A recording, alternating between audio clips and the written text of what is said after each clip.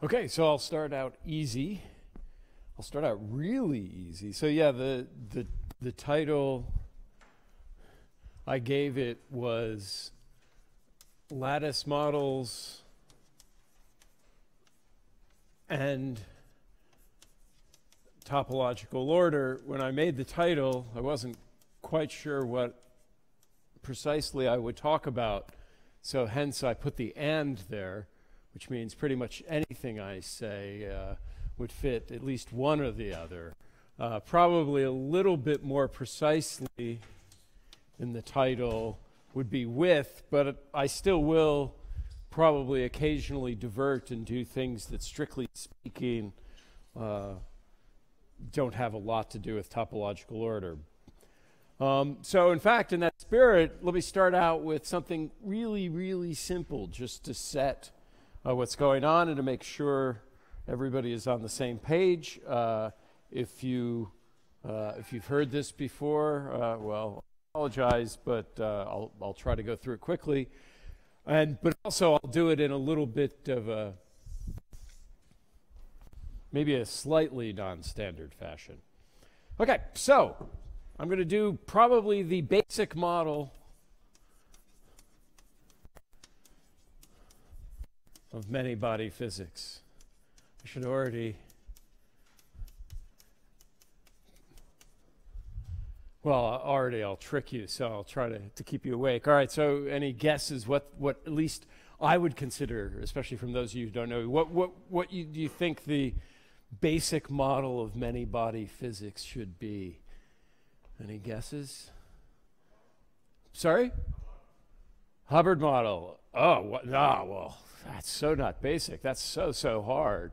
That's the basic model, maybe, of strongly interacting many-body physics. But yeah, you're in the right direction. Yeah, Ising. Yeah. So those of you who know me, I'm kind of prejudiced, and so I like spin systems. And we're going to talk about Ising even starting today. We're going to talk about Ising an awful lot.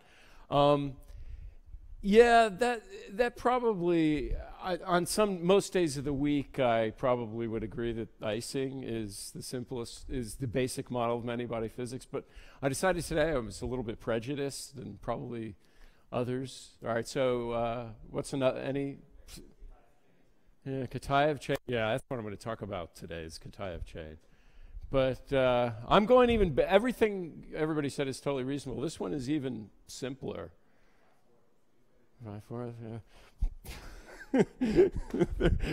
Yeah, Andrea knows me. It's all right. It's free fermions. Come on. Yeah, I mean, I think even in my, I love spin systems, but even I have to grudgingly admit, come on, free fermions. If you're trying to describe a many-body system, you probably should start with free fermions. So I'm going to start with free fermions. I mentioned I'm going to do it in a little bit of a different way than you might have seen it before. So what are free fermions? So on every point, so free lattice, I should say, even more than free fermions, because in condensed matter physics, we like the lattice. It's often physical. So free lattice fermions are the basic model of condensed matter physics. So we put a two-state quantum system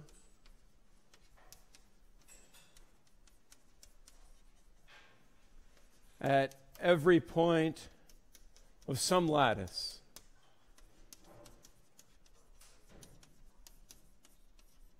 Now, I'm well aware of what I said so far. This could be the Ising model in any dimension, because the Ising model is a two-state quantum system.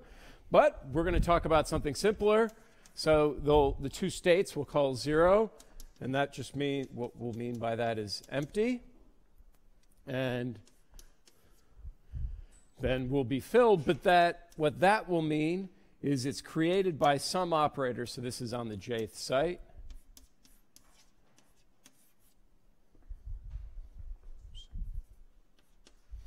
And this is some operator, and I'll define its commutation relations. But in words, it's the operator that creates a free fermion, or creates a fermion. Let's not say free. Creates a fermion. at that point. I haven't said anything about free yet. And so that's my two-state quantum system. Now, so far I'm spinless, so I guess if we want to do really basic, I can do spinless fermions, but everything I'm about to do, I can do spinless, spinful, whatever. So you can still write it in this fashion. And so the key thing about the CJ dagger creates a fermion.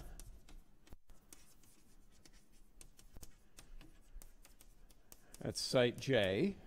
And so the vacuum state is, I'll just call 0. So that means at every point along my lattice, I have an empty. And one thing to note, again, the language difference between condensed matter and particle physics. The particle physicists use the vacuum usually to mean the ground state of the system, not the empty state. So that's a really important distinction in condensed matter physics. Usually when we say the vacuum, we mean literally nothing. The ground state of a quantum system is an interesting object. A lot of what I'm going to say in these lectures is concerning the ground state, and there's a whole ton of physics in it, even in particle physics, but it's just a nomenclature. So really important thing there. So it's not the ground state, as we'll see momentarily. So call that 1, and this is the tensor product symbol. And then you have these operators that make particles. That's sort of obvious, but these operators to make them fermions, so far I haven't said anything about fermions, obey the anti-commutator equals no 2 there, so delta J dagger. J prime, sorry. My primes. Okay? And so this just says that no states are doubly occupied, so therefore, for example, C dagger J squared equals 0. You can't make 2. So what could be simpler? Well, there's a lot of stuff that's simpler. So that is simpler than this, because already this is an interacting system. I mean, this is, I called this free fermions, and there's a well-defined sense in which they are.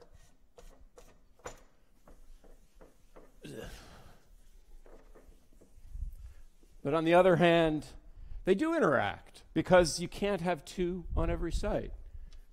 That's an interaction. I don't know, you can call it, you can dismiss it by calling it a statistical interaction, like people do, as if it's somehow not an interaction, but it's interaction. Only 1 to a site. So the fermions know each other there, period. You built that in from the beginning when you imposed that thing. All right? So now I said, I guess it's already been erased.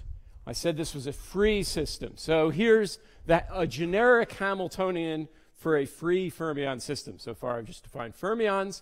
So the Hamiltonian we'll consider, well, in this language,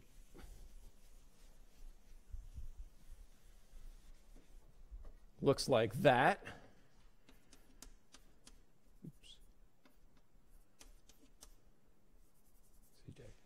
And I is not the square root of -1 here. I is an index. And so you sum over all I and j. And these are called hopping fermions, because what happens generically here, if I is different from j, you annihilate a fermion, and then you create, sorry, that's annihilated at j, create at I. So again, what could be simpler? But there's a ton of physics already in just what I wrote down. Okay? I hope, well, any questions? Please feel free to interrupt, and I hope, I hope I am not shocking anybody yet. All right, so now the way people solve this, and what people will usually do is, well, they'll say, well, we have some kind of translation invariance, so there's a unit cell of these depending on what lattice you've chosen, and then you write down different ones inside your unit cell, and then you write Fourier transforms, and then you get some quadratic form, and then you diagonalize the quadratic form, and it's all good, and it's all anything, but you don't really need to do that. This model is solvable for any Tij that I want. The only condition is I need that Tij be symmetric so that H is Hermitian. So, I mean, all that's good, and for lots of times you do have translation invariance, so you might as well exploit it. And of course, what I'm about to tell you is very simple to do if you have translation invariance, but let's just do the very general thing because it's good to know, and you can avoid, confusing matters, I think, if you do it this way. All right, sorry for this.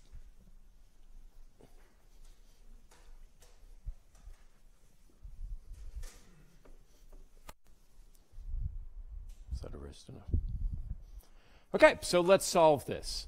And the trick is the following. The key observation that lets you solve this and not mess around with Fourier transforms, they'll come at the end if that's the way you like it, is to make one observation, is that if you commute a fermion bilinear, like this is, so the key property of this Hamiltonian, what makes it free, we've got two fermions there. If you commute a fermion bilinear with something that's linear, you get a linear back.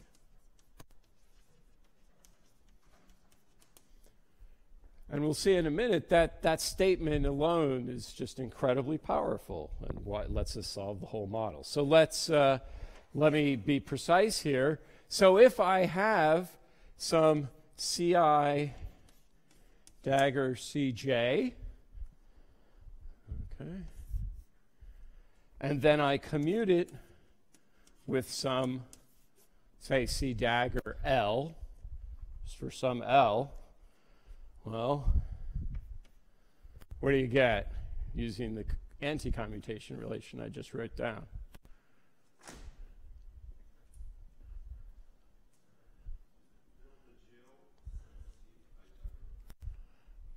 Right, so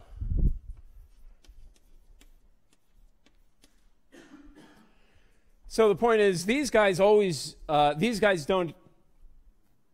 anti-commute unless they're the same. If they're the same, you get them in the reverse order, plus 1. The reverse order has a minus sign, but that doesn't matter because then the C dagger kills it and you just get left with that. So is that clear? You want me to write out the intermediate step?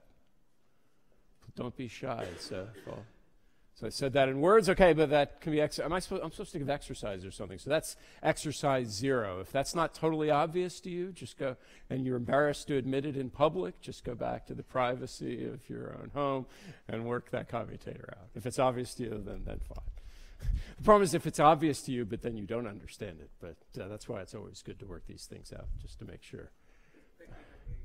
Oh, okay. Yes. Which, okay. Yeah, if it helped, yeah, this is better. Good. Okay, so now this statement is enough to just solve that Hamiltonian. Let's leave that Hamiltonian there, because then if I now have this bilinear here,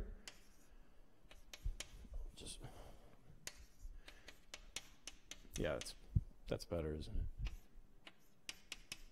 it? And to commute it with some linear combination of these guys, well, then with all these deltas, I get out some linear combination, just to make sure I write it out correctly, sum on ij, tij, aj, cj dagger. Yeah.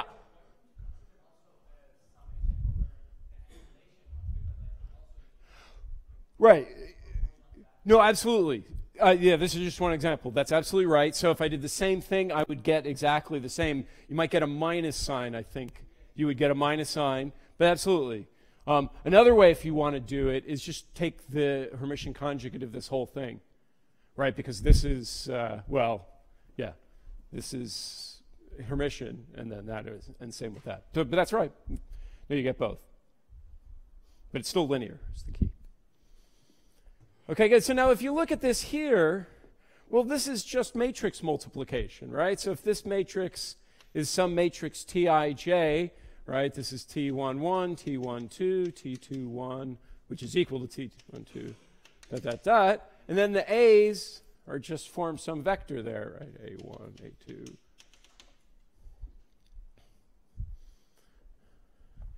Wait, did I?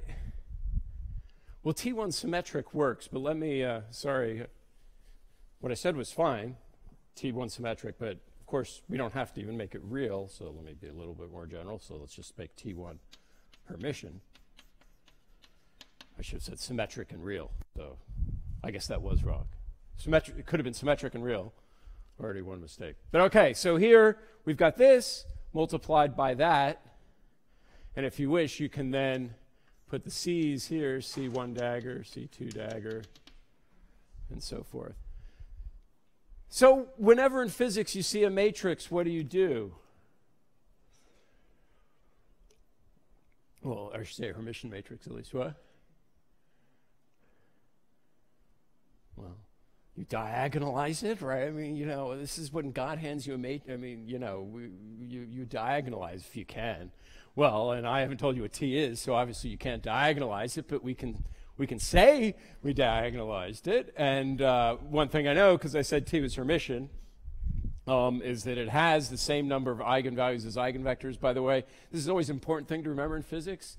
You know, sometimes you do come across, you know, matrices that aren't Hermitian, and, you know, shockingly, they don't always have eigenvalues and eigenvectors. I remember when I first learned this as an adult, you know, they just don't. I mean, even matrices with determinant 1 don't have necessarily, n by n matrices do not have necessarily n eigenvectors. But Hermitian matrices do.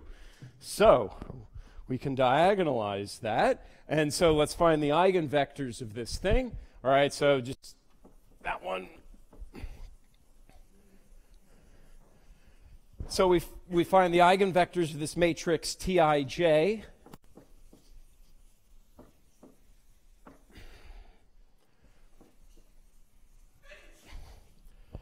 Which just look like the following, I guess, Tij, sum of j.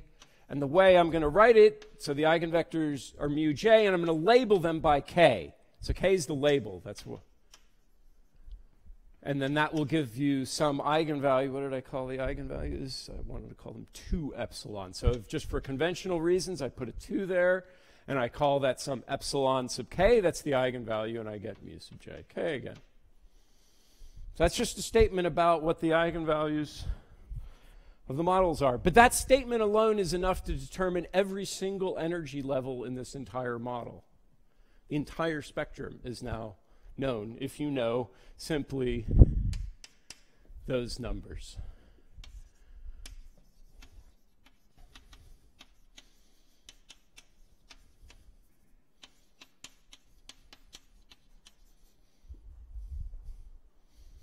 All right, so let me show you how that goes.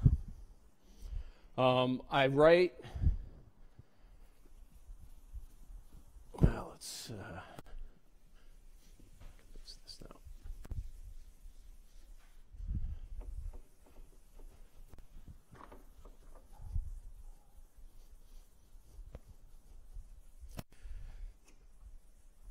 So I'm just going to take now this linear combination that I just erased, and we'll define a linear combination. We'll call it psi of k. And it's just this linear combination. Oh, sorry, mu, I called it. Sum on j, mu k, j, c dagger. J. All right. And then you just plug that back in.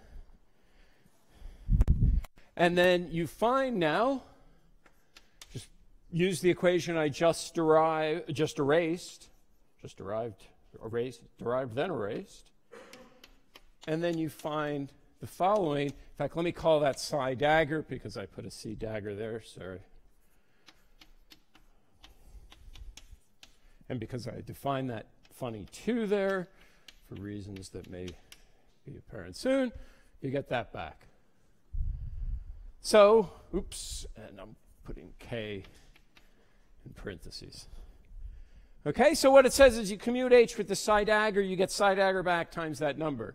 That's just a direct consequence of that relation there. And again, if I skip this algebra step, if that's not obvious, go home and check it. It's just a few lines once you get it straight.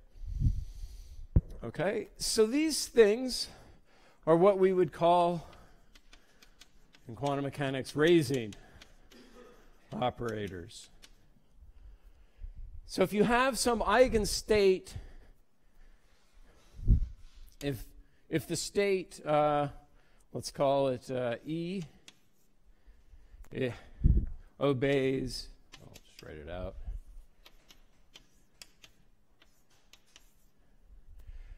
Well, then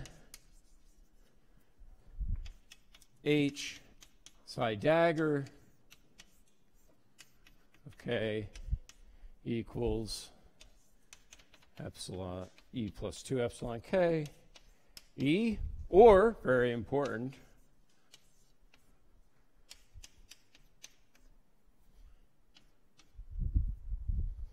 sorry.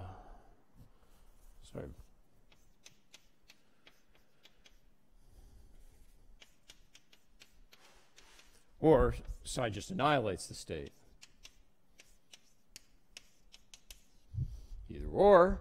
So it acts on a given eigenstate. Either it kills it or it shifts it by energy. And that follows directly from this. But I'm not talking about the raising and lowering operator, some silly little quantum two-state system like you probably learned in quantum mechanics. I hope you learned in quantum mechanics. I'm talking about the entire system. This shifts the energy by this value 2k, 2 epsilon k, for the entire system. So now we're almost to proving the statement I made a little while ago. I said this gives you all the entire energy spectrum of the theory, but not quite. We have to say one more thing before we, well, it does give the spectrum, but I have to say one more thing before that's true. You have to check what algebra these psi of k's do. Okay, so I have to take this combination. So let me take the anti-commutator psi of k prime. Okay, I plug that in.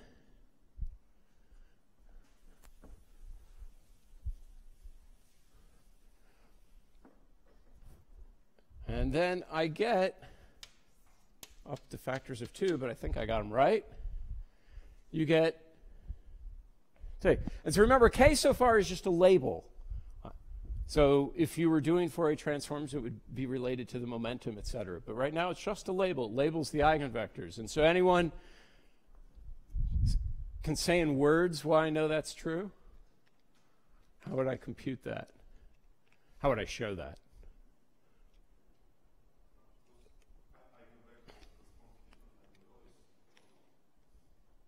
All right, makes sense to people?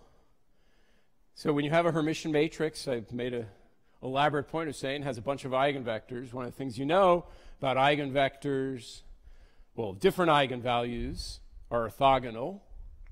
If they're the same eigenvalue, they're not automatically, but you can always then orthogonalize them, right?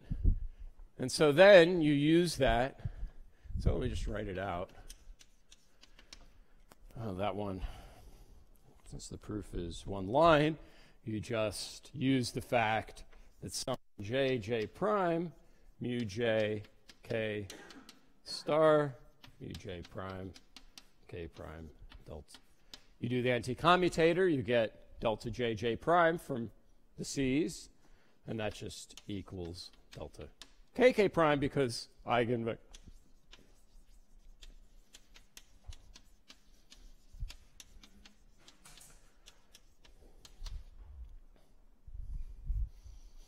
Okay, so different eigenvectors are orthogonal. And so,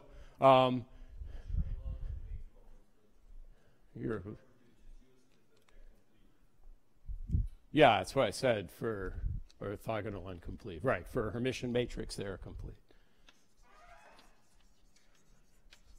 And also, to get this, I assumed they're normalized.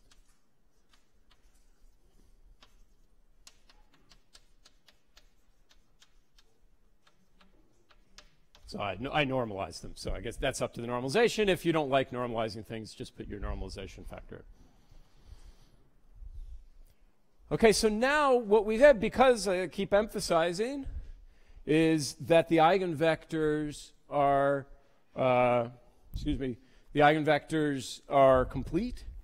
And so there's then n of them. So for an n by n, so let's think now, if there are n sites on my lattice, okay, everyone commit these things to memory. If there are n sites on the lattice,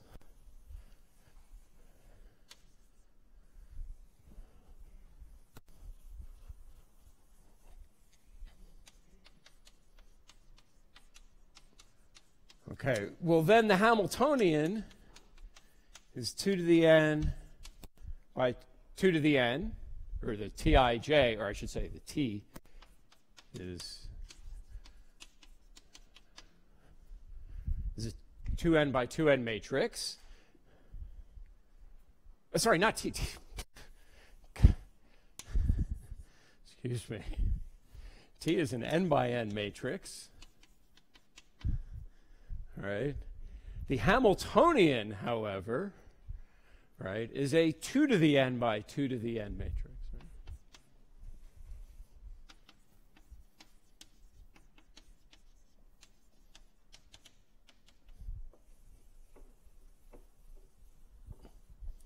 Right, because there's, think about it, you've got n sites, each is a two-state system. So again, if I assume no symmetries of any sort, in principle that Hamiltonian could be anything. Now I assumed a particular Hamiltonian form, so I wrote this 2 to the n by 2 to the n matrix.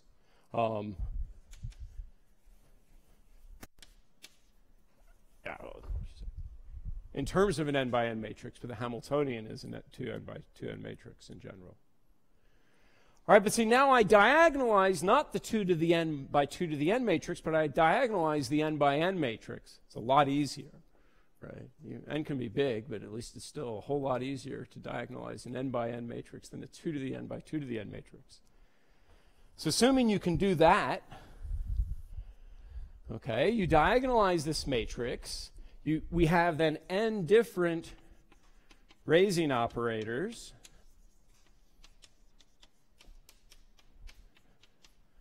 Psi k, dagger, and then n lowering operators, psi k. But this relationship is now important, right? It says that if you act with psi and psi dagger plus acting in the reverse order, I always get something. So I noted before, there's this possibility the raising operator could annihilate a state. And indeed, that's always a possibility. But what this says is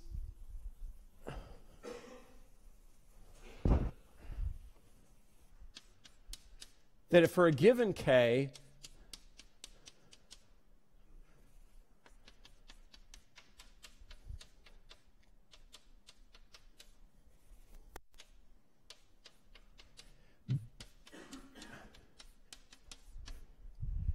they both can't annihilate it.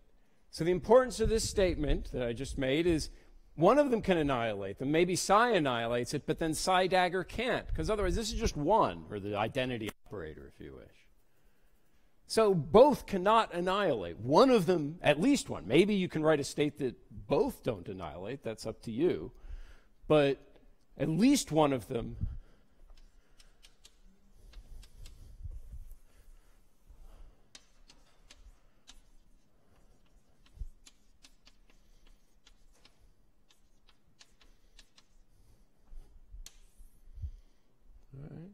And so therefore, the states have to form pairs in eigenenergies. There has to be two states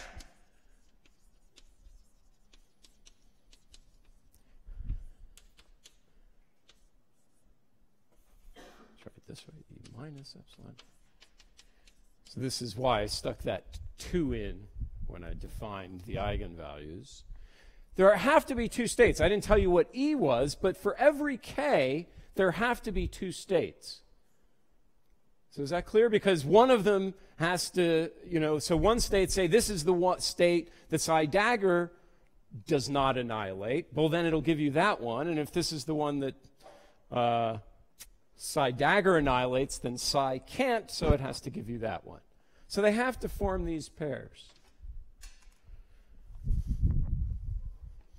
Is that clear? But we've got K of them. Sorry, we've got N of them. One for each K. So therefore, for the arguments I just gave, the energy has to be, all the eigenvalues have to be of the form, well, plus or minus epsilon 1, plus or minus epsilon 2, plus or minus epsilon 3, all the way up to plus or minus epsilon n, and then maybe there's some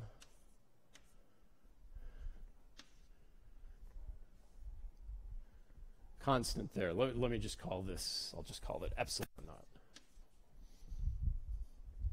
Right, I can't say that there's an overall, you can always add an overall constant to the Hamiltonian. But now let's count. Well, I have this choice of sign for every single epsilon. So thus there's 2 to the n different energies. So this is just, so there's 2 to the n different energies.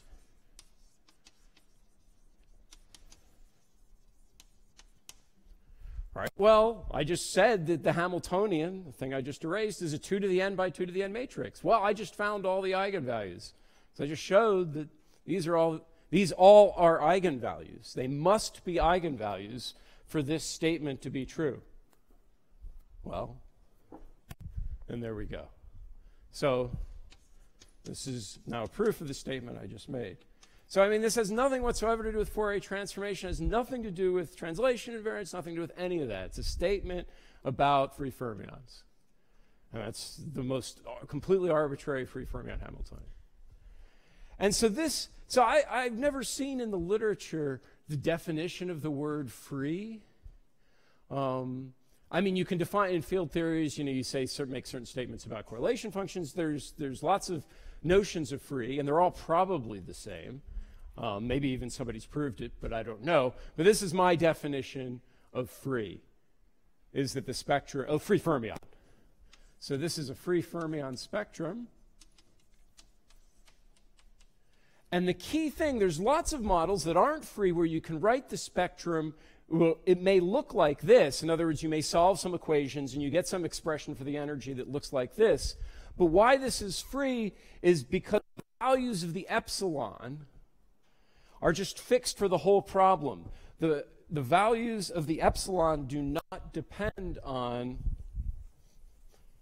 the choice of the plus or minus.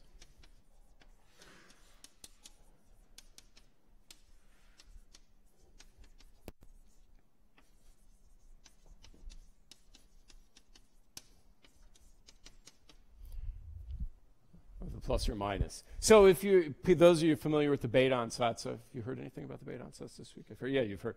So the beta ansatz will lend equations like this. If you look at the expressions for the energy coming in the beta ansatz, you'll get expressions that are like this. But the catch is, if I change one of these signs, that corresponds to filling a state or leaving it empty. Remember, just like the raising and lowering operators.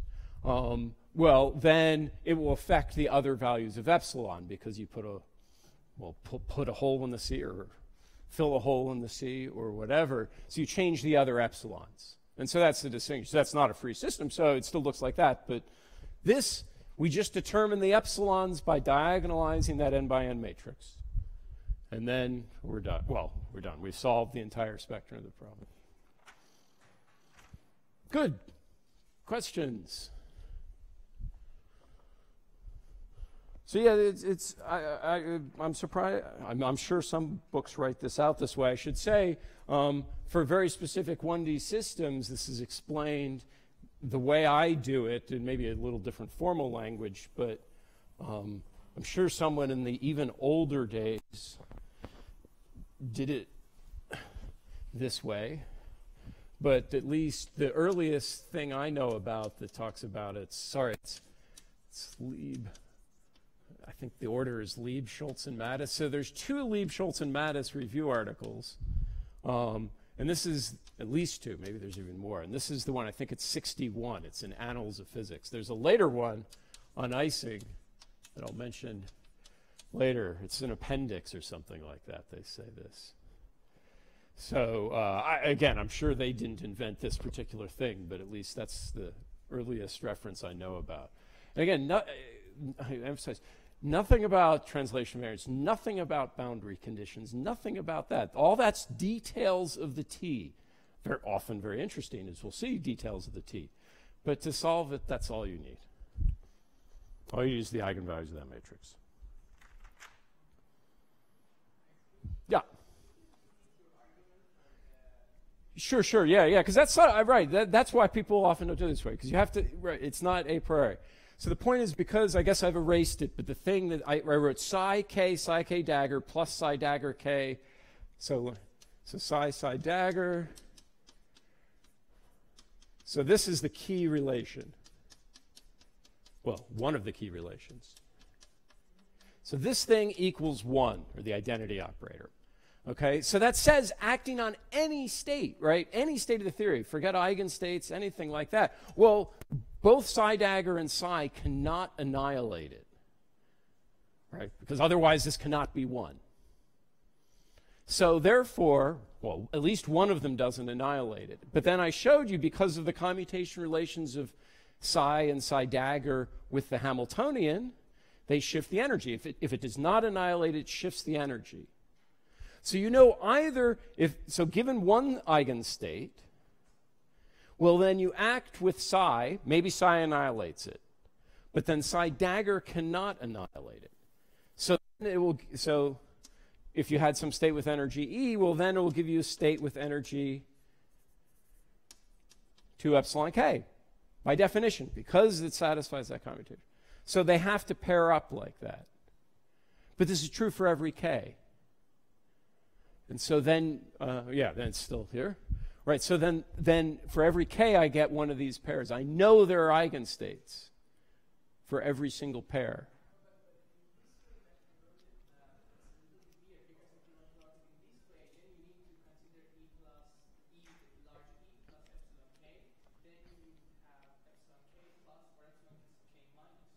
Right.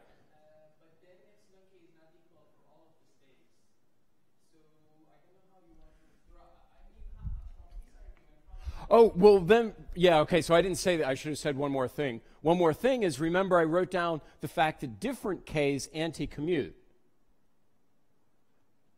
Okay? Yeah, so I didn't say, I mean, this was implicit, but this is good for me to say it explicitly. Remember, the different size at different k, you know, they anti-commute. They pick up a minus sign. The minus sign doesn't really matter, but the point is, I can do this toggling back and forth. So if you wish, I have a bunch of energy levels.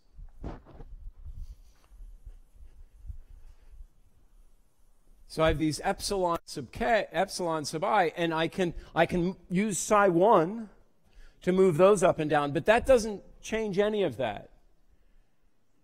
Right? And I can use psi 37, and it doesn't fake. And that's the difference between this and the beta ansatz, right? Because there, if you act with 1, it will affect what's going on here. But so that's what I meant when I said it's independent of the choice of plus or minus signs. You act with any psi, and it doesn't affect the others. In a beta ansatz case, it will. And that's why, even though that formula naively works, the point is the epsilons will change because they interact. So, good. No, thank you for asking. That's important. Good. Any more questions? All right, so now let's do a trivial example where we will do a Fourier transform, or, well, you'll see how it comes out. Yeah, that's good. I'll do an example, and then we'll take a break. So the example, since most or perhaps all of these lectures will be in one dimension. We'll see how far I get, if I get to 2 dimensions by the end. But anyway, so let's do a 1D hopping fermion. Where did I write that? Right. So let me write the Hamiltonian like this. So this is 1D hopping fermion. And let's just do nearest neighbor. And so I'm going to write H just by convention, put a minus sign there, minus T. And let me write T could be complex, at least for a moment. Let's keep it that way. So write it like this, T C dagger Cj plus 1 plus T star plus 1 dagger Cj, so just the Hermitian conjugate. And then let's add, we can add sort of a chemical potential thing here.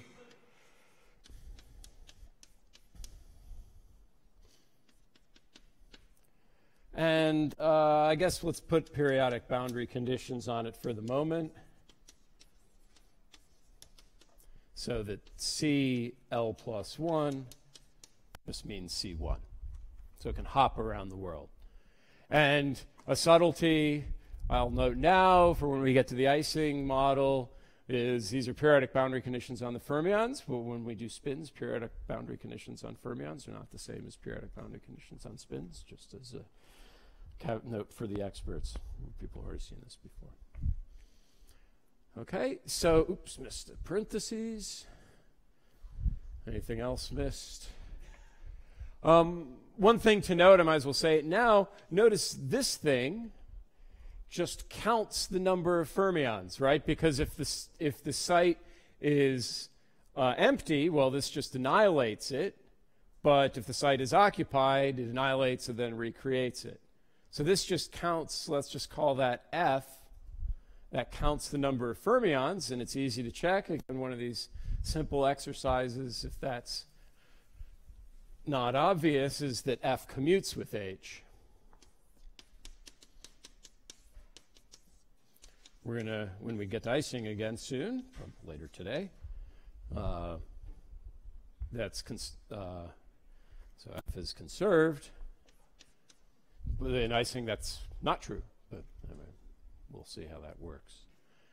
I want to say, so it's a U1, if you wish, it's a U1 symmetry. And what else do I want to say about that? I guess that's all. Oh, I mean, it's sort of obvious from this picture why there's a U1 symmetry, right? Because the fermions are just being annihilated and created, so therefore, do you want me to stop now, or do you want me to? Oh, okay, good. Okay, let's say I was going to stop at 10-ish. Is that all right?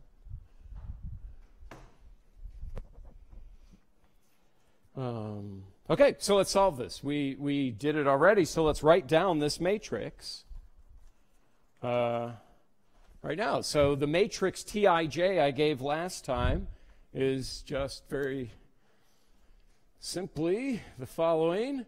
We have mu T star, mu T star, and then everything else is 0. So that's the matrix Tij that I just defined at the beginning. Okay. So what I showed you is you just have to look for the eigenvectors and eigenvalues of that matrix. Oh, yeah, one thing I left out. We have to, though, remember I made it periodic, so I got to put something way down here. I think that'll be T, and that'll be T star, if I did it right.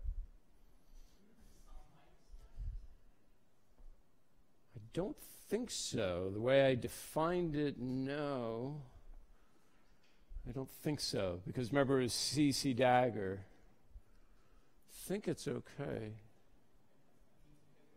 Oh, I put a minus. Oh, minus on the muse. Yeah. Thank you. good. Yeah, sorry, I thought on the t's. I was because in the next example they do appear. That's why. But yeah, right. Sorry. Thank you. Good. All right. So, all right. What are the eigenvector? I mean, what's the form of the eigenvectors of a matrix that looks like that? Good thing to know.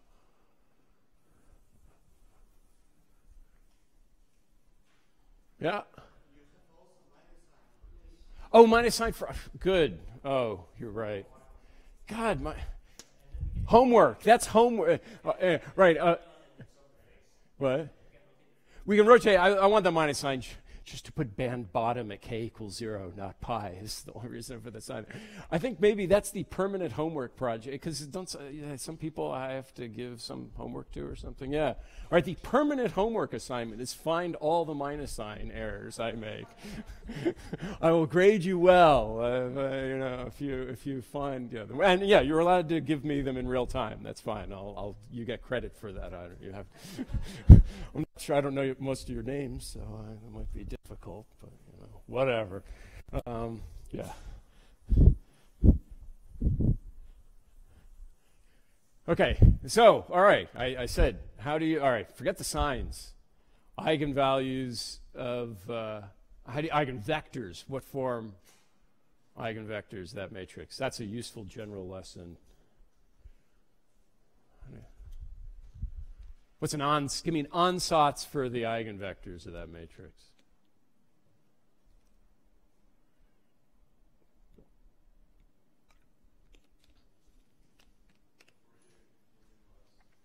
Yeah, 4a, I already told you the hint, but what is, okay, right, good. 4a, that's a key hint.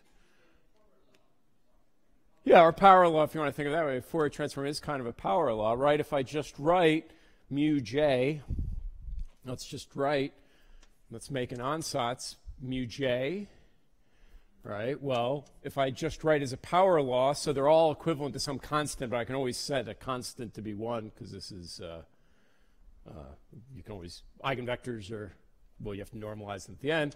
But why don't I just take, so that's why I say as a power law, and I'm just going to suggestively write the thing that's going to the power as e to the I k. But always, yeah, power law is the right thing to think here, because when you have this form, well, you'll see, maybe it'll be obvious when I write down what the equations are, why this is. And the reason why it's an e to the I k, because I have this periodicity. And so I'm going to set e to the I k l equals 1 will turn out to be nice. So that's maybe a little, because I know the answer, I wrote it out. But on the other hand, once I write out what the eigenvector equations, it'll be kind of obvious why. If they're of that form. Well, so let's write one out. The first one's kind of weird, so let's write out the second one. So we have t star u1 plus, I used mu twice. Oh, God. I'm so sorry. Let's call this v's from now on, since I called that for the eigenvectors. I remember before I used mu's, and then I used it again as chemical potential. Well, yeah, I even did it in my notes. Boy, that's embarrassing. Okay, so v is the eigenvector now that we're going to talk about, not mu, which I called it before. So v1, v2. So we just multiply it out. T star v1 plus mu v2 plus t v3 has to equal, I put that silly t, that silly 2 there, equals v2. And why power law? You then see, well, the catch is, look, notice there's v2s there, that's a v3 and all that.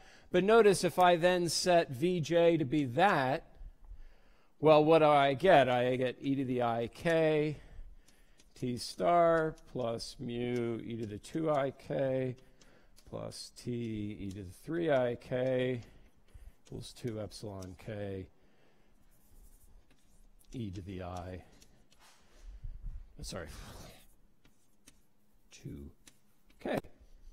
So you see now the pattern, the 2's kind of cancel, and now I can do this for any j. So I know you're not supposed to do it by erasure, but if I put that j minus 1, j plus 1, j, well, then that's e to the I k j minus 1 e to the I k j, e to the I k j plus 1, e to the I k j.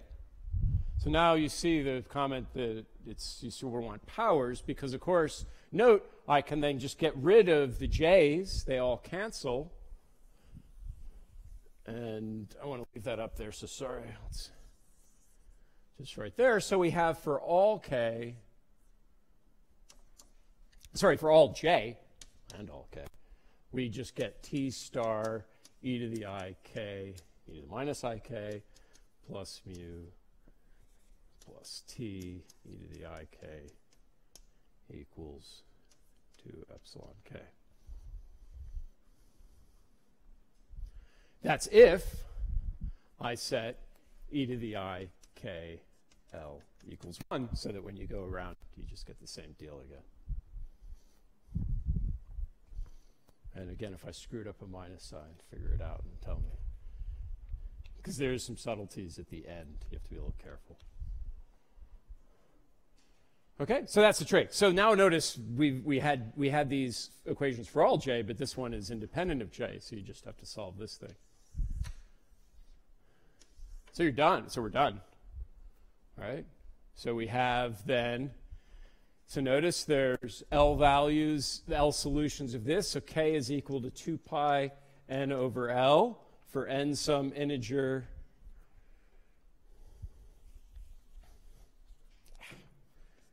n equals 0 up to L minus 1. All right? And then, so that's L different values, what I was calling capital N generically before. So now we have,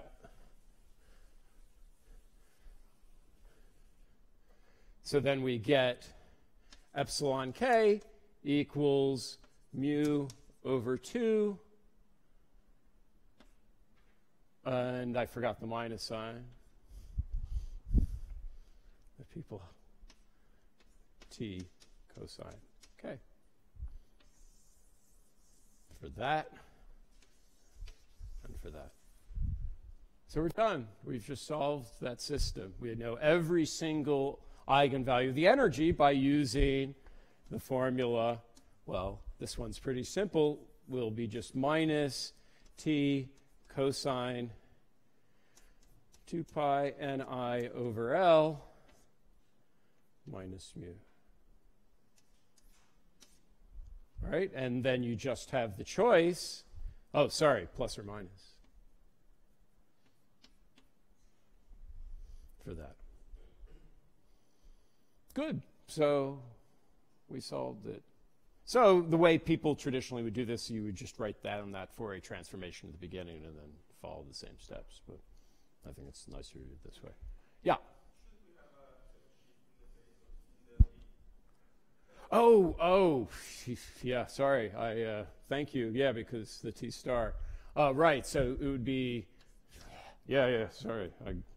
I was, after the break, I was going to specialize to T real, but, right, so minus T cosine K plus some phi where T equals absolute T e to the I phi.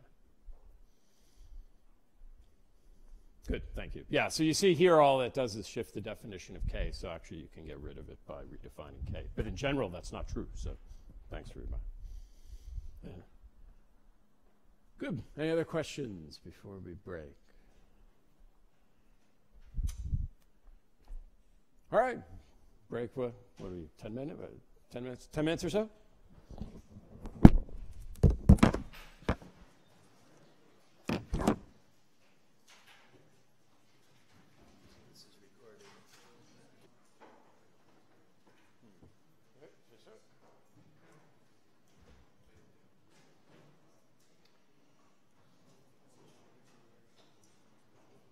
So let me say a little bit more about the physics of what I just did.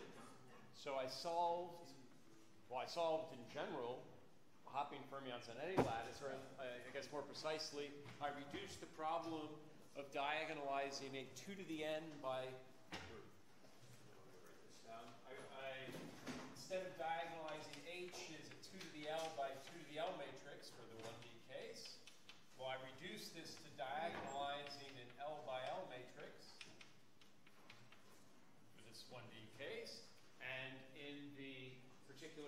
of hopping, nearest neighbor hopping, computed the eigenvalues. And I guess I got epsilon k equals, already forgot, minus t over cosine k. Let's take t real here. In this case, that doesn't matter, it just shifts. We would just shift k. Oh, I need to put this on.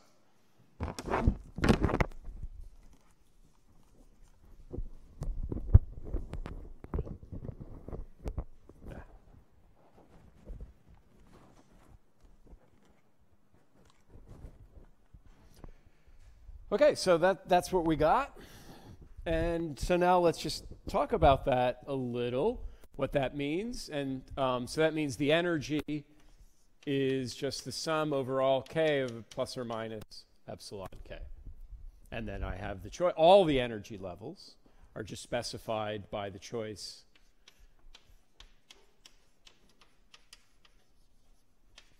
by L choices of plus or minus.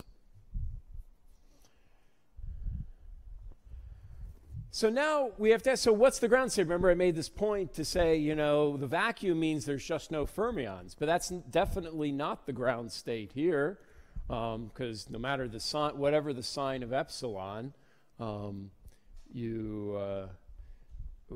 the sign of epsilon is, some of them are going to be negative. And so the point is, well, then to ask, you know, what's the sign here? So let's in fact take t, let's first set, just to make it simple, let's set mu equals 0, t greater than 0. Well, I can plot this cosine 2k, or minus cosine 2k, so then it'll look like, if I can successfully draw a sine curve, I guess it'll look like that, right? And then keeps going. But the point is, remember, the k's only ran, well, the way I wrote it before, I think I wrote k between 0 and pi. Let me change my definition and let k run between minus pi and pi. Sorry. Yeah, that's right.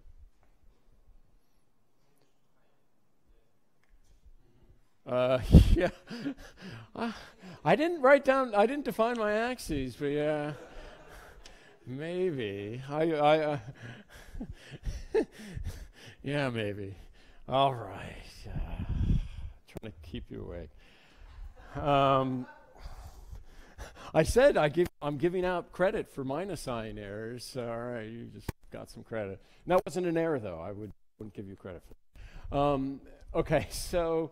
Right, so that looks like that, and you know, obviously cosine k keeps on going, but I restricted there, and I've shifted. That's called, if you want fancy words, that's the Brillouin zone, you know, so condensed matter classes are often designed to frighten people, I think, because there's some macho culture that, you know, we're tough people, we go attack really difficult materials, so we're going to try and scare off unsuspecting graduate students. But so anyways, I digress.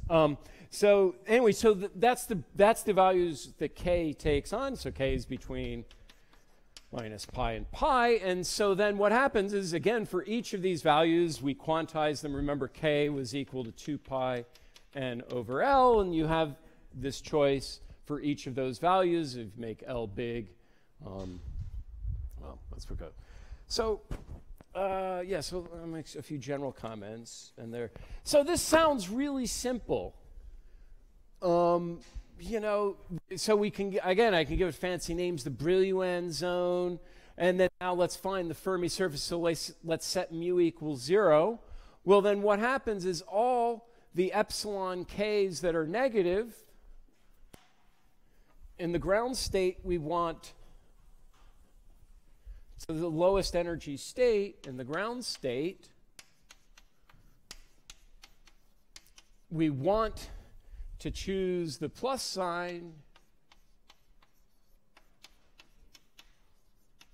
for epsilon k less than 0, and minus sign for epsilon k greater than 0. So that's, and then that will give us the lowest energy, right? So in my conventions, that means the states with t cosine k, I guess, what's my convention? Less than minus mu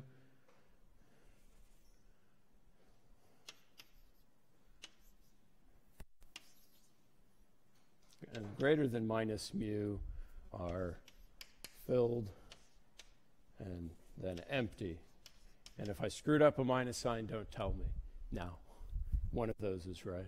Did I write exactly as is? I put that minus sign in the mu, which bothered. I shouldn't have put that, but anyway. I think that's right. And that's supposed to be a...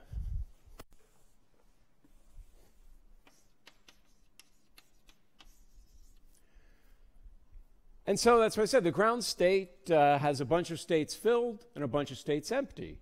And so if mu equals 0, well, then half the states, actually, let's keep on this picture. So all the states down here are the ones that are filled, the ones that are up here are empty. And if I shift mu, well, then I just get different filling. Now, one important thing about this is it is a gapless system. What do I want to erase? Let's leave that.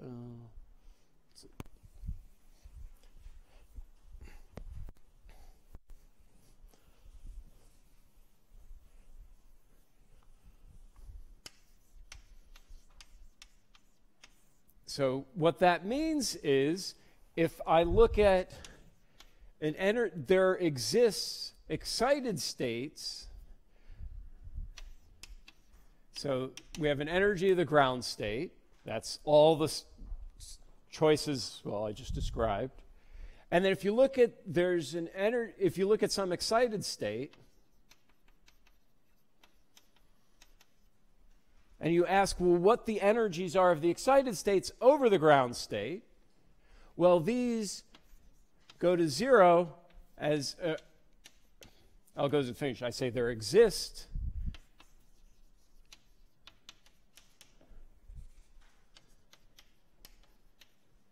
that go to 0. And that's easy to see from this picture because, all right, so the K's in L finite, we have a bunch of states corresponding to the values of k equals 2 pi n over L. And as L goes to infinity, they get very close. And you can see here, so we fill up to here.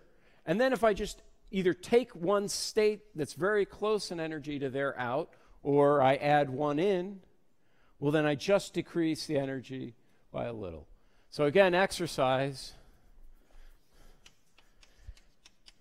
If that's not obvious to you, check that statement. And in fact, I'll make even a more precise statement. As long as mu is in between, as long as mu over 2 is less than t, then the states are the energy is order 1 over L. Like actually another exercise, and then check if you don't have any states here. Actually, I can just say this in words, but you can check then if I don't have any states.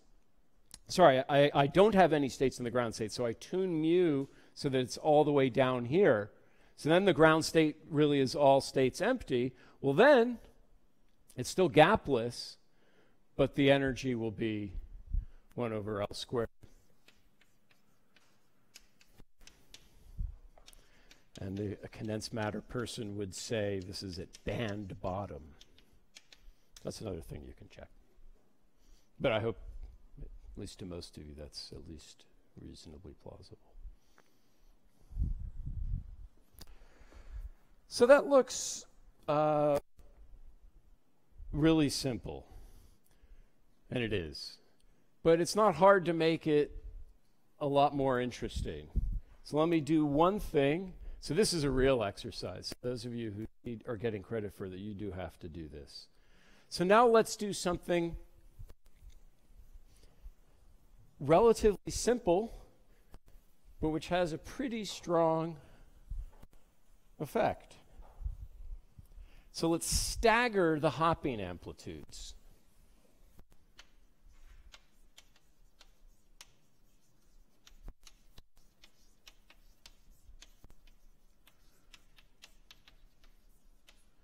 Okay, and so what I mean by that is now I'm going to take my Hamiltonian to be the following. So I'll have my, so first let's just take t real because it's easier and set mu to be 0. So I'm going to take my Hamiltonian to be the following. So if I have, let me just look to make sure I write it out with the conventions. Yeah.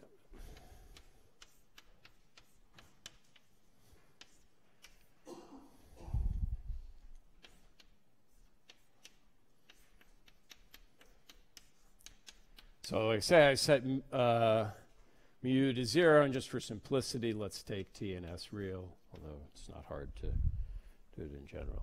So now what this is, notice this is a -1 to the j, so I'm changing the hopping amplitude a little site to site. Or I can change it a lot, I guess, but I'm changing it. So for s equals 0, just the case we did before, for s non-zero, it's something different. So that means they like to hop more on half the links. They like less on the other half. So I again described this, everything I said.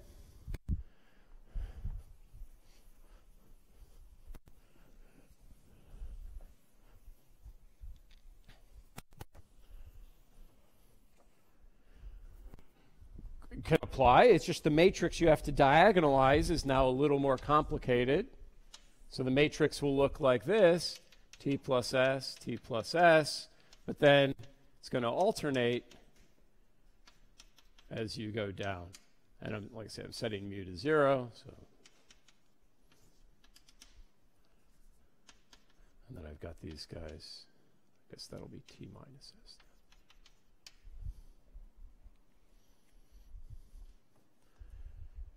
So that's a little harder matrix to diagonalize. And so that's the, for those of you who are getting credit for this, you really got to do this one.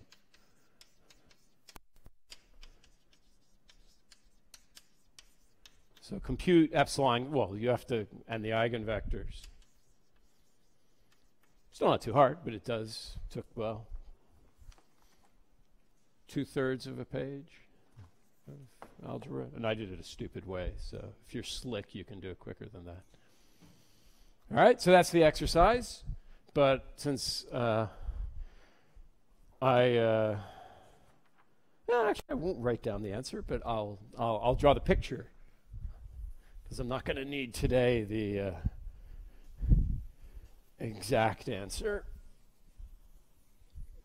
I don't think. I'll write it out if I need it, but I don't think I'll need it. But I'll draw the picture. And so the picture looks like this.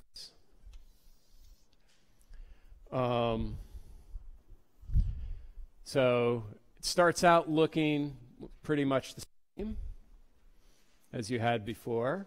So let's take s smaller than t. So this is for s smaller than t. So it starts out at k equals 0. So this is, again, I'm plotting epsilon of k. So it starts out at k equals 0 down there. But what happens at pi over 2, minus pi over 2, it does this. And it looks like that. And then there's a gap that looks like that. So again, so that's, gaps sound fancy, but literally you'll just get that. So the hint is, you get a quadratic equation and there's two solutions, so that's how you get the discontinuity. for S not equal 0. So you look like that. Okay? And I won't tell you the exact formula. That's the homework, because I don't need it, at least not today. So here's the thing. So I made this point to say that, well, because the other curve looked like this, so I could add a state whose energy just varied by this. But what happens now? So if mu equals 0, so that's mu equals 0. So in the ground state, all those guys are filled because they have negative epsilon k. But in the if I now want to add an excitation, so say I just add in another fermion, or if I want to keep the fermion number the same, I add a fermion, take out. Well, there's some energy here associated with that. And no matter how big I take the system, this is the definition of a gap, no matter how big I take the system, that's still some finite value. Okay? Delta stays finite as all goes to infinity. So thus, it will always take a finite amount of energy. So as long as mu is 0, and for that matter, as long as mu is anywhere in between here, I can change mu, and as long as it doesn't go there, so a finite amount of energy, finite as opposed to infinitesimal.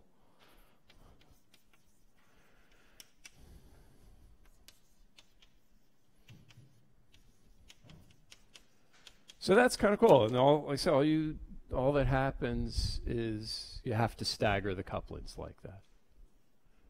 So you still have translation invariance, although now you have to translate by 2 sites, right, for the system to be invariant. But there's still translation invariance. And again, the fancy way of saying the unit cell is now doubled. Okay, so that's what happens with that. And I'll say this is called gapped. And as a parenthetical comment, there's been a splash in the quantum information people, because some people proved that the question of gapped versus gaplessness is undecidable. You know, this Turing undecidability stuff. So if anyone understands this result, I'd really like to understand it. So that means in general, of course, this is decidable. It is gapped. The other case is gapless. I have decided. We've calculated. But that proves, you know, in any, you know, you can't generically assume that question is decidable, which sounds like the most bizarre result I've ever heard. That there, you can write down Hamiltonians, I believe local Hamiltonians, or at least that obey some kind of locality, such that this can't be decided and the L goes to infinity limit. This is the strangest result I've ever heard in my life. But anyway, so if someone understands really what's going on there, explain it to me. Yeah. Yeah.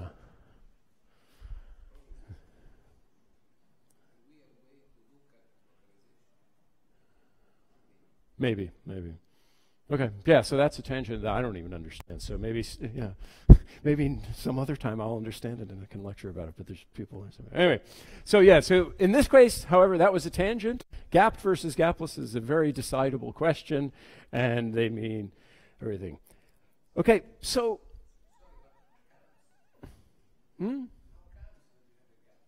how come? Hopping is possible. But yeah, yeah.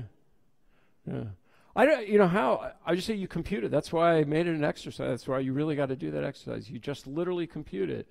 So it's saying it's, if you wish, so one intuition is because it's easier. So if you're at half filling, as you are, right? So what happens is they want to hop back and forth between, say, you know, sites 1 and 2.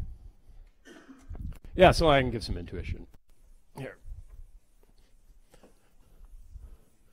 So, right, so we've got our sites, right, and so say we have lots of hopping between, so say we've enhanced, so this is T plus S, and then this one's T minus S. Okay, so if you think about hopping, there's that minus sign.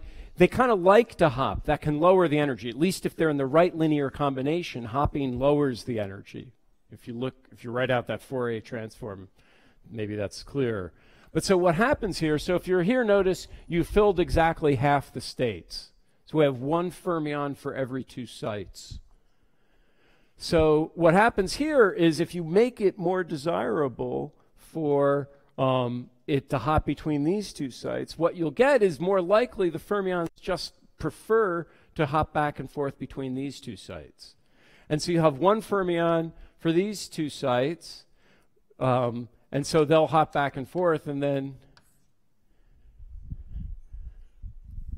you'll get the same. And it's half filled, and so you have one fermion for the 2. So this is an example, I guess, of what Andrea said, of localization. So they're happier there.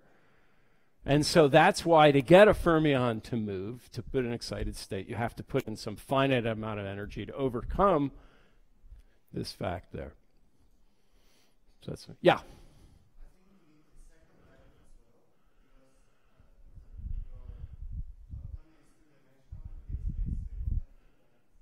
Yeah, well, this is one band, another. I wrote it like, because this is going K to P. A lot of times what people will do, and in fact, if you work it out, what you'll see is your answer will be invariant under shifts of K to pi. There, like say there's a quadratic equation. So a lot of times people will just, do that. Redefine K for the other half of the states to be that. So, I mean, yeah, so that's the more.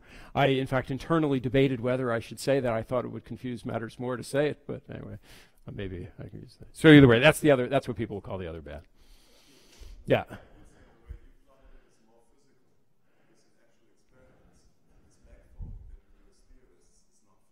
Yeah. Yeah, right. If you write out these eigenvectors like I did, I mean, those are different K. Like I say, you can take half the states and redefine K if that's what you want. But if what I mean by K, and that's why I tried to take this viewpoint, I'm not talking about momentum. I'm just talking about a label. And so, yeah, I think I agree that why I did it that way. But it's fair enough. Sorry, I can't hear you.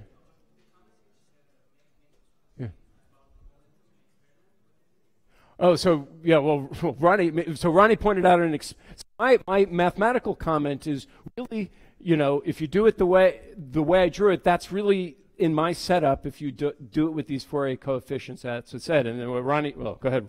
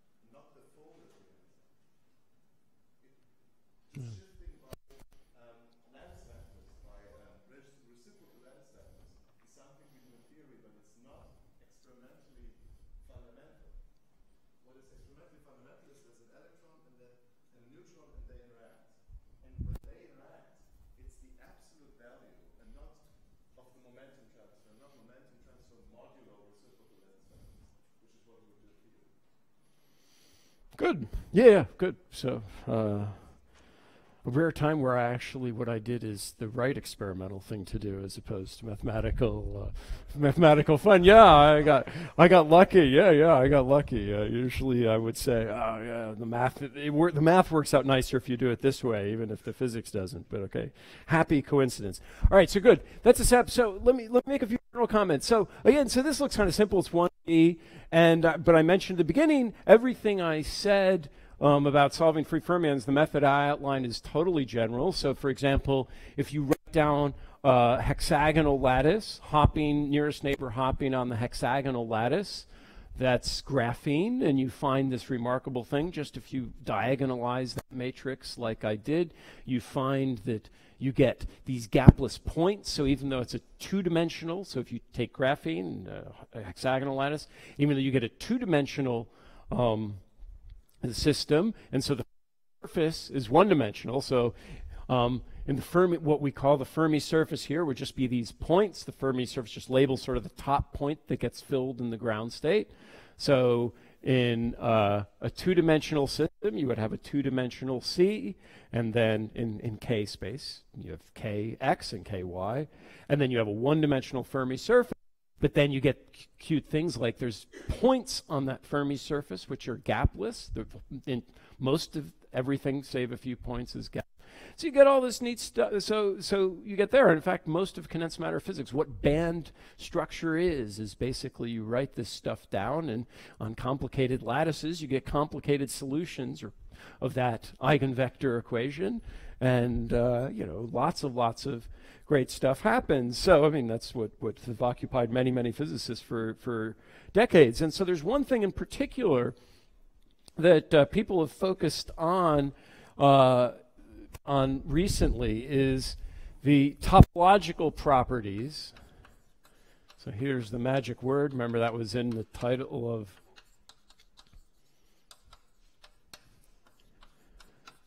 the Fermi surface. Well, let's just say of the Fermi C. And so there is topology having to do with real space, but now that we have this object here, you can ask, well, what happens when I change K around in questions like this? I'm being very vague now as the lectures go on. I'll make all this very precise.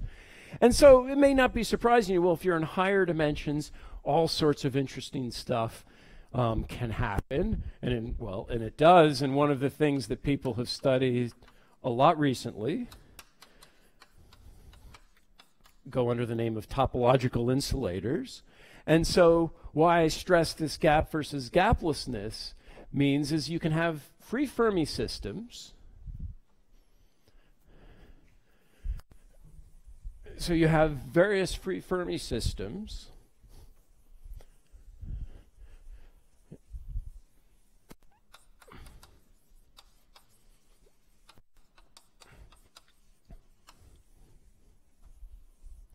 And so they've got this Fermi surface, this Fermi C. So what I explained is Fermi C, you fill all the levels of negative energy, you leave the ones of positive energy empty. And so what you find when you study these topological insulators is you find, for example, there are different kinds of free Fermi systems. In the following sense, it's a different kind of free Fermi system if it cannot be deformed to another kind. So you have two different kinds. You have kind A and B. So kind A, type A and type B are different. So this is the precise definition. If A cannot be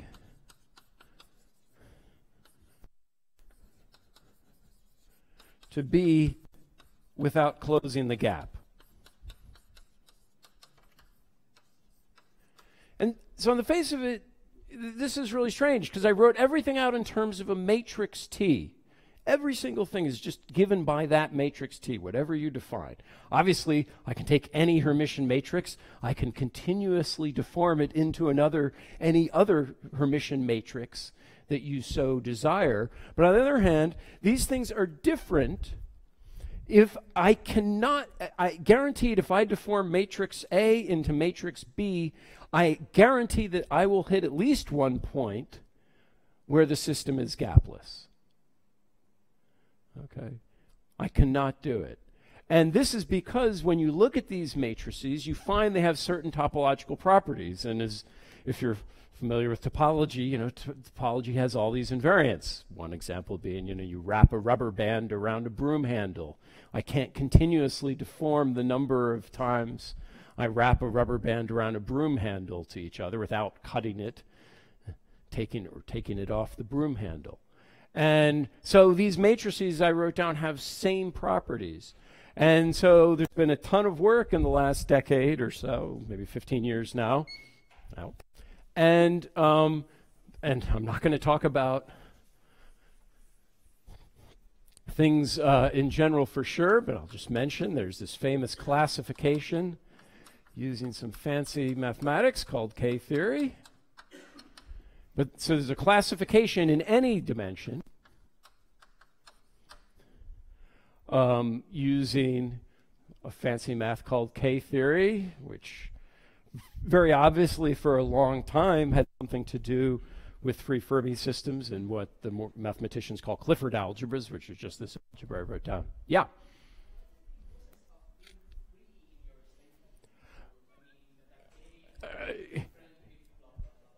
The important means I can define this problem precisely. I should say not only define the problem precisely, but then compute things. So the importance is that this statement I just made that you can classify only applies for free Fermi systems because that's the only case it can be shown to be true. A huge amount of work has been done, and as the lectures go on, I'll mention some small parts of this work and what happens if you add interactions to the fermions. Well, it could be still valid. Right. That's a much more difficult statement. So, and there are cases of which, of course, people can prove something. But how the classification works, because this is a pretty dramatic statement. It says, there's no possible way to get from system A to system B without closing the gap. And if they add interactions, it's much hard. It may just destroy it conceivably. In fact, naively, you might say, interactions will wreck the whole thing. And I'll give you a very explicit example of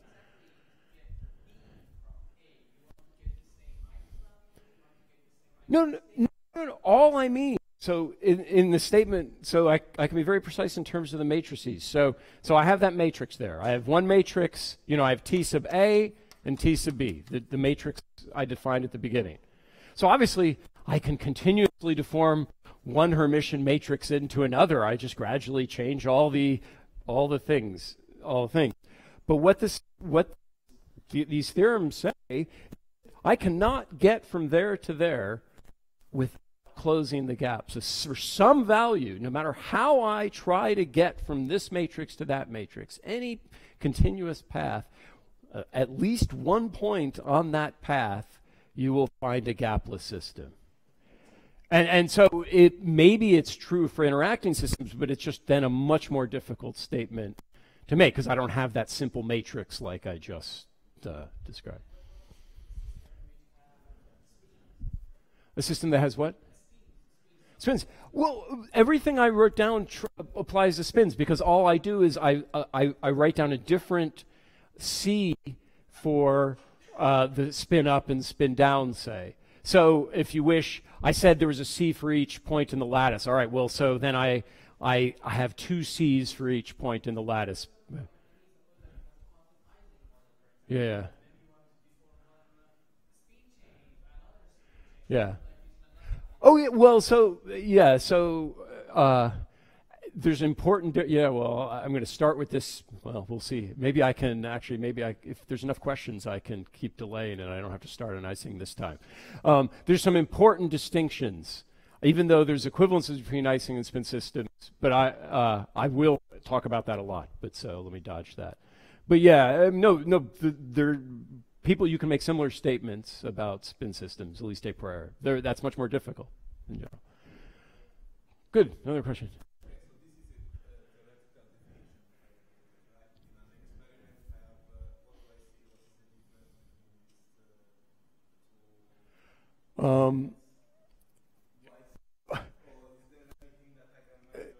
Yeah, well, so in fact, one of the things, to give a preview of what's ahead, one of the things, one of the things, for example, in some of these systems, you will find things like gapless edge modes. So which can obviously, so you have modes, even though the system is gapped in the bulk, if you put it on a disk, say, for a two-dimensional system, you will see gapless edge modes. And that actually, to go ahead, things like that. So what's special about this is some of these systems turn out must have certain interesting behavior. So it goes with, so this is sort of step 0. This says there's these different kinds of systems, right? So yeah, that's true. So then the question is, well, how do you characterize this? And so by my mumbling about the word topology means there's some sort of topological invariant. And as I'll try and explain as these lectures go on, that topological invariants imply lots of interesting things. So edge modes being one of them. And when you, so in other words, it's a guarantee of systems of a certain type will have these things. And then on top of that, these edge modes have all sorts of really interesting properties. So that's why, this is why this is more, right. So you're asking, well, okay, fine. So what do I, I'm often accused of being a mathematician, right? So, okay, math, K theory, woohoo, but the point is, then this gives you this list of theories. And then when you know certain kinds of theories, you know for a fact that this particular kind of theory must have some certain properties, and for reasons I hope I'll explain in detail, those theories are really interesting, and that's why we notice these things. So yeah, so this is sort of comment 0, just that these that these things exist, but like I say, we'll get to it. We know they must exist, which is really interesting, and that's what this sort of classification tells you, that these theories are there. So, good. I say I can keep, we can stop. I have a few more general comments to make, so maybe good. Keep asking questions, and I'll make a few more general comments, and then we can stop without my having to start something new. But hey. Okay, good. Yeah, I can start. I can end a few minutes early, right? Yeah. Okay. Right. Good. Yeah, these questions addressed a lot of the things I wanted to say.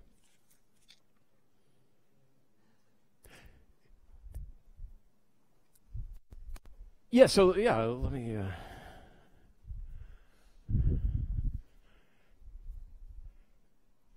okay, good. Yeah, I know what actually good. I can give a schematic answer to the kind of questions. So this okay, so this K theory thing, like I said, works in any dimension.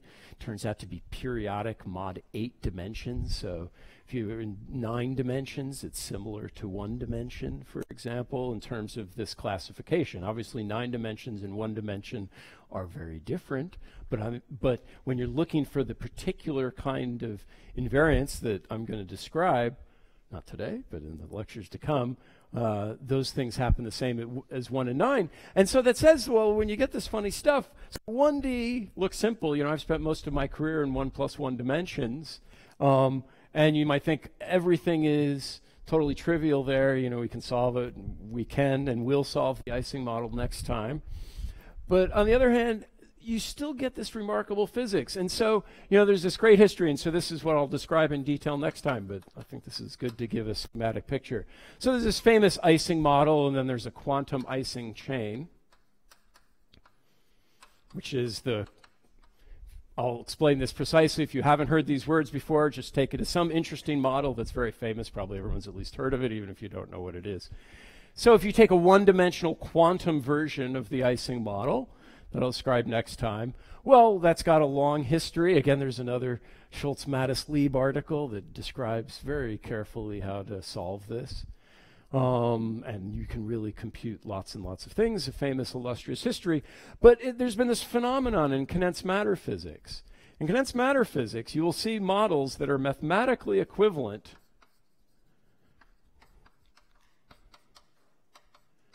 and by mathematically equivalent, what I mean is there is a mapping from a Hamiltonian here to Hamiltonians involving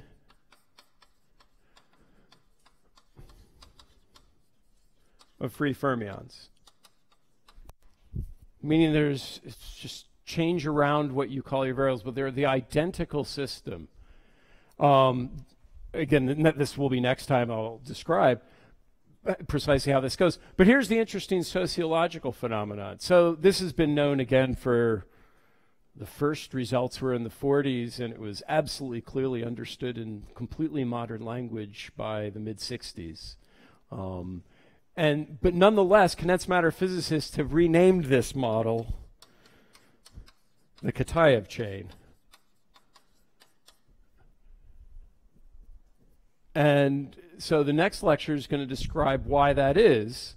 And I think, well, maybe the renaming something may be a little bit extreme. On the other hand, despite people thinking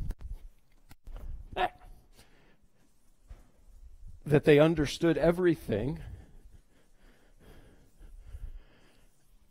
Kitaev explained, no, there's actually a really, really interesting piece of physics in the Ising chain that people hadn't ever thought about. And so let me just tell you what that is as a preview next time. So, okay, we've got this mathematically equivalence between Ising variables, which are it's a spin model, and fermion variables, like I was just describing. So the one catch is this mathematical equivalence, the map from spins to fermions,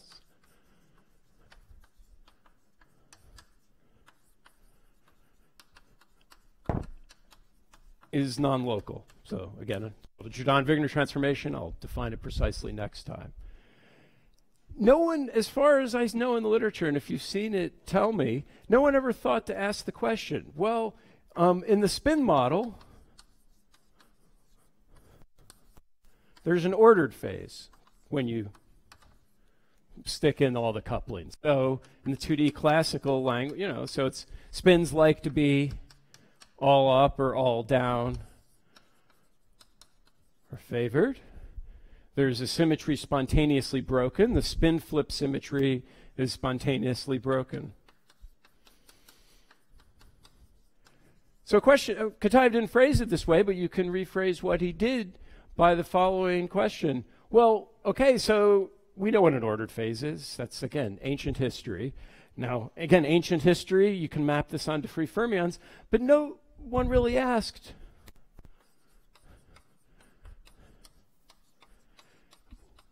what does spin order turn into in the fermionic language? So, in other words, if in the Ising your fermions are your actual degrees of freedom, and this is doable experimentally these days, so there's a mathematical equivalence between spins. All right, well, in this spin model, we have an ordered phase. I make the same model using fermions, mathematically identical Hamiltonian. But then the question is, what does spin order mean? The map is non-local, so what does it mean to say the spins are ordered when I've got all these fermions running around? I think people basically before just said, oh, that's a weird question, and, well, moved on. But so he didn't even really ask the question, but he most definitely answered it. And the answer is very clearly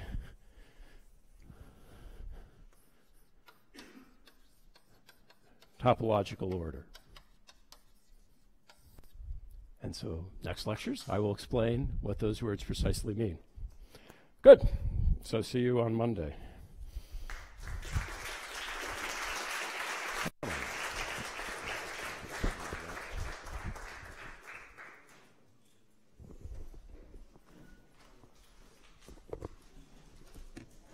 Don't forget your lunch menus. Very